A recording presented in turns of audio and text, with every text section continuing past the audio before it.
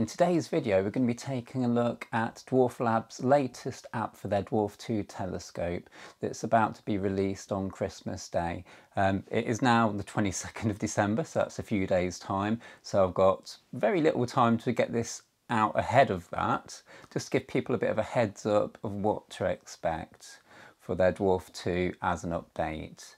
Now, a bunch of us have been beta testing this new version 2 app and giving feedback to Dwarflab, which they're very receptive to, really friendly people to deal with. I can't emphasize that enough.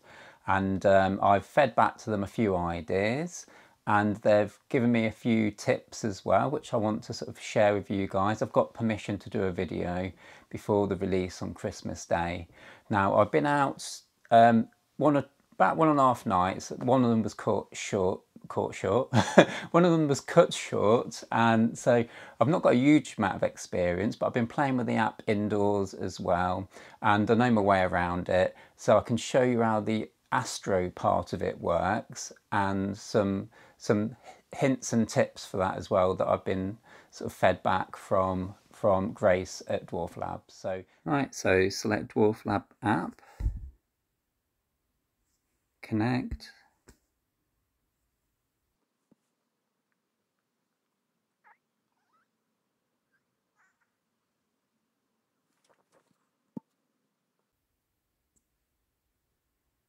There we are, we're connected, and the first page that comes up is very new, but I think this is quite useful because the first step when you're using astro mode is to take dark frames.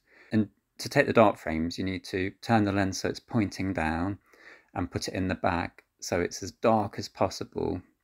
And you take the dark frames and then it uses those to subtract the noise from the sensor. But it's quite easy to forget to turn the ring light off and the battery indicator on the Dwarf 2. But having these available on the first page reminds you to turn them off before you enter the app. So here we are in the app, and this second page looks quite familiar. Like the previous app, it's only when you start clicking on things that you do notice some differences. So we've got focus mode, and this has been improved. It will now autofocus in astro mode. If we go in, click on photo and select astro and go back on focus, you can see you've got plus, minus, auto and infinity. And I did wonder what infinity did, but basically when you first do it, you do auto and it will take about a minute to focus on a star. It will focus on that star, then go past it and then go back into focus. So a little bit like contrast detect autofocus on a camera. But then I learnt from Dwarflab through speaking to them that in subsequent uses, if you just click on the infinity sign, it will focus really quickly. So I'm looking forward to trying that out. So other changes are if you click on the function button here, we've got two tabs. We've got that box tab, and then we've got this kind of equalizer slider tab. So we go on the box tab. This gives the order you need to kind of do things in. So first of all, you take your dark frames. And one thing I did notice was that the dark frames now take 20 minutes, which is quite a long time. So I was a little bit worried about battery life. The reason for the longer dark frames is because it's now taking dark frames for both 4K and 2K with 1x1 binning and 2x2 binning. But once done, that's okay. So next you move on to calibration, and this is where you need to point the lens towards clear sky at a decent angle to clear objects. And what it will do is it will look at 3 parts of the sky, plate solve those parts of the sky so the Dwarf 2 knows where it's pointing. Now, the word calibration in astrophotography means darks, lights, bias frames, things like that. So that is a little bit confusing if you come from a world of astrophotography. We'd probably call that star alignment. So I did suggest that in my feedback. I don't know if they'll go with that though. Next, we've got your library, which is massively improved. So this is all targets, and as you can see, we've got colourful pictures for a lot of these objects, and there's a lot of them. There is a lot of them. Just keeps on going. So, I mean, when the first app was first introduced, there was a handful of objects. So this has grown extensively, and Dwarflab are very proactive at improving things, friendly to communicate with, really great to deal with.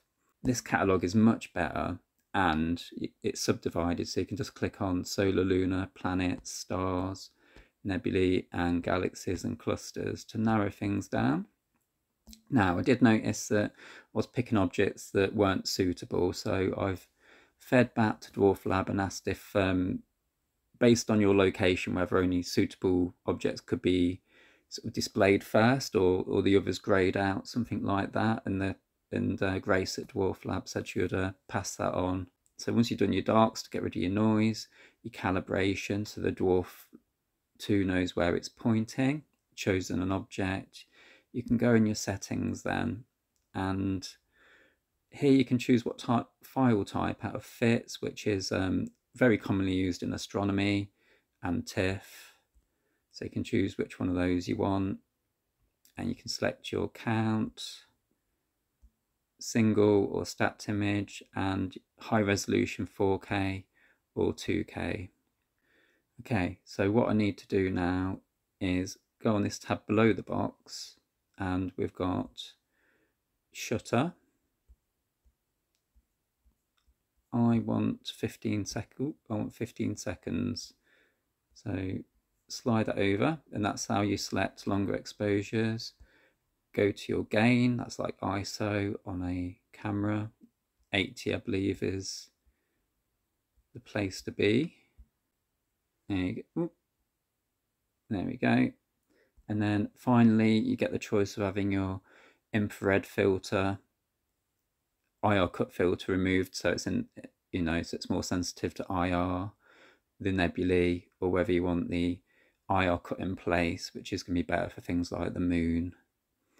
And there we have it. There's other modes, of course. So as well as astro mode, you've got photo, video, panoramas, burst, and time lapse as well. I quite fancy having a go with a time lapse.